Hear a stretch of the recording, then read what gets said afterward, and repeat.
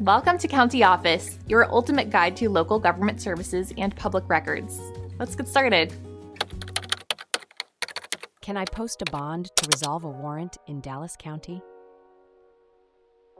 When dealing with a warrant in Dallas County, understanding your options for resolving it is crucial.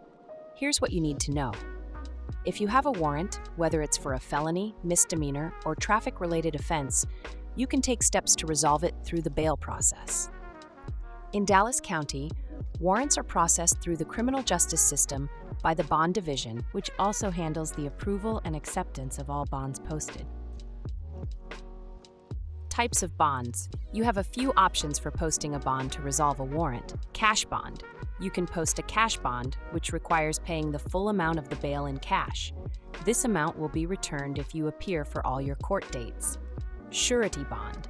This is a more affordable option where you pay a bail bond company a fee, typically 10% of the total bail amount. The bail bond company then covers the full bail amount in exchange for this fee and a promise that you will appear in court.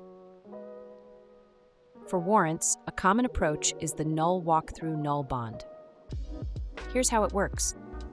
You need to come to the bail bond office with a cosigner, complete the bonding paperwork, and pay the bond fee. Once everything is in place, you can turn yourself in.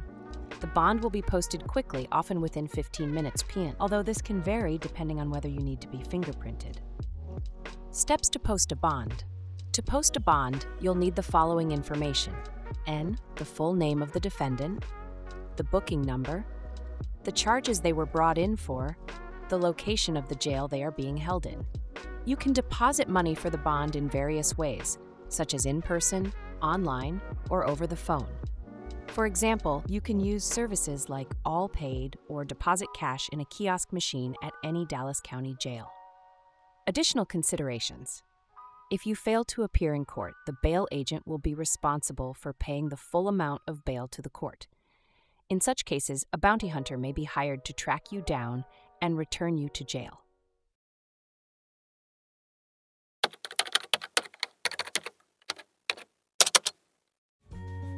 To learn more, check out these links, which you can click in the description below.